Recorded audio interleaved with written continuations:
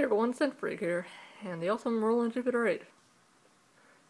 I'm going to explain about the process of saving patch data that's stored within the Jupiter-8 to cassette tape. Another option you have to saving to cassette tape is the original patch data sheets. Here's what they look like.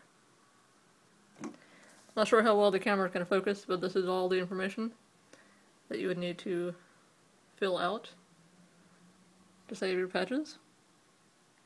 There's 2 per sheet. It's always good to have several copies. Also, another helpful thing is to have a front panel layout printed out. And this also has the back side, which is all the jacks and switches and all, so that you know where everything is. Especially if you have a tiered stand like this one here, where you can't really get back behind there, or if you have a wall in the way, like I do. Alright. I happen to know where this jack is on the back of here, so I just plugged it in. All we need is a 1/4 inch line with a 1/8 inch jack on the other end. So 1/4 to 1/8. The Jupiter-8 will take the 1/4 inch jack, and the cassette player will take the 1/8 inch. If your tape machine does have a 1/4 inch, then you would obviously use a standard 1/4 inch line. Alright. So we'd actually go to the back of the Jupiter and plug that in to the tape save jack. Loading is for when you're loading from the tape machine. Saving is when you're saving to the tape machine. We have our cassette player here. The level has already been set. I'm going to press pause for now and record and pause so that it's not moving. I have a freshly opened cassette tape there. And I'm going to go ahead and plug this in. And we should start hearing some sound. There we go. What I normally do when it does that, will stop the tape, and right before I tell the Jupiter to save, I'll go ahead and start that cassette player up. And it should be at a decent level, so that when you save or load back into the Jupiter-8, that is loud enough. It should be at 0 dB if possible. Alright. I'm going to go ahead and start recording, and I will send the data over. And we shall hear the lovely 1s and 0s going across. Alright.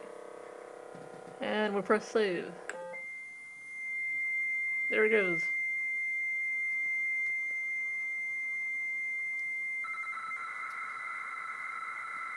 So that was the pilot tone that we just heard. It's a leading tone. And we're hearing a series of pulses. And each patch will scroll across the display, signifying that it's been saved. And it will go through every patch that there is, 11 through 88.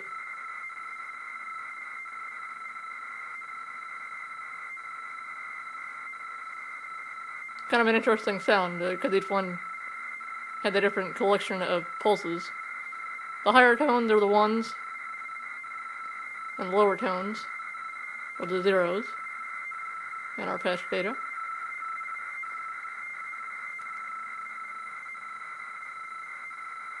That one there actually sounded quite different. So at the time of saving the information, you can't play the keyboard, obviously. And it's not recommended to touch it either.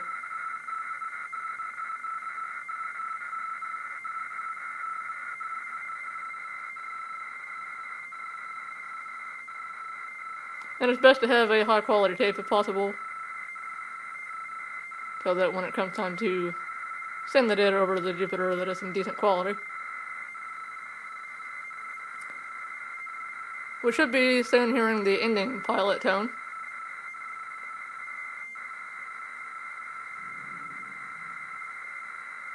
Very soon. About now. There we are. Alright. Then we shall stop our cassette tape and take the wire out of there. And Jupiter-8 will return to its normal functioning status. These LEDs over here will start flashing again. And it'll be in a playable mode now.